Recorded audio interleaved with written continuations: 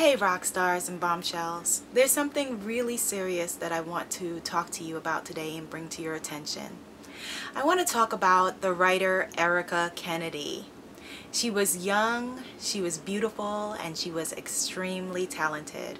She was the author of the best-selling novels Bling and Feminista. She attended Sarah Lawrence, as did I, but I didn't meet her there. I met her years later when I was promoting my debut novel, Dare, and we were at a reading series of a mutual friend, Rachel Kramer Bussell. Erica got up and read, and she was hilarious. She was a bright spark, and she lit up the entire room. Afterward, I spoke to her about honoring her at Abiola's Kiss and Tell Live in Manhattan, a monthly reading series that I was hosting at the time. And Erica said, well, didn't you see what a terrible job I did at that other series? And she was completely oblivious and unaware of the fact of how talented and funny and amusing she was. And I told her that, and told her that when we met at that event that I was in fact starstruck at being in her presence. But she just couldn't see it. Like so many talented women, she didn't know the light that she was. She's no longer on this planet with us, and I'm sorry that I didn't get a chance to honor her in that series. But I feel as though I can honor her memory and honor you by talking about depression, suicide, and mental illness, particularly in the African American community and communities of color, but across the board. Women and mental illness has been a cause that I've advocated for some time. A few years ago, I directed an award-winning documentary named Knives in My Throat.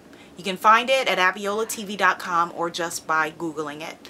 I followed a year in the life of a young, beautiful, and gifted writer, another woman, black woman, who was dealing with these issues on top of bipolar disorder and family of origin issues. She was also suicidal and felt like she was alone. I want to just talk to you and just let you know that you are not alone. If you are depressed, if you are sad, if you are going through something, talk to someone. If you feel like you can't talk to the people in your life or you've talked their ears off, get help. Most churches or cultural centers will point you in the direction or have some sort of support group or some kind of counselor.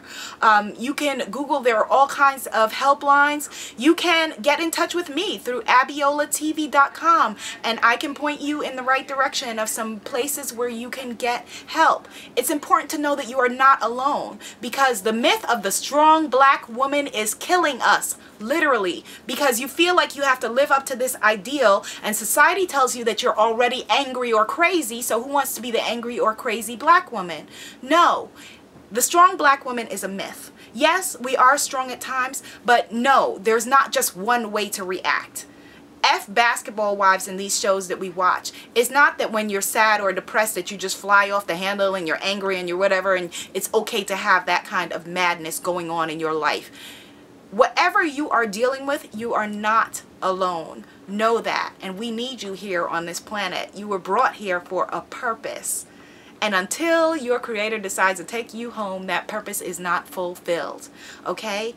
So I would love, love, love for you to leave me comments, leave me stories of your own struggles or people that you know that have dealt with anything from anxiety to bipolar disorder to mental illness. I'll be making another video at another point to talk to you about, you know, the struggles that I've faced with body image and food.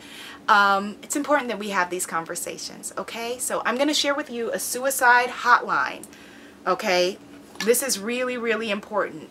If you feel like you don't have anywhere to turn, please call 1-800-273-8255. Okay, that number is here on the screen. Again, it's 1-800-273-8255. All right? Leave me a thumbs up if you are in it for your mental health. All right? No one has told you today, I love you deeply and completely. All right, my friends.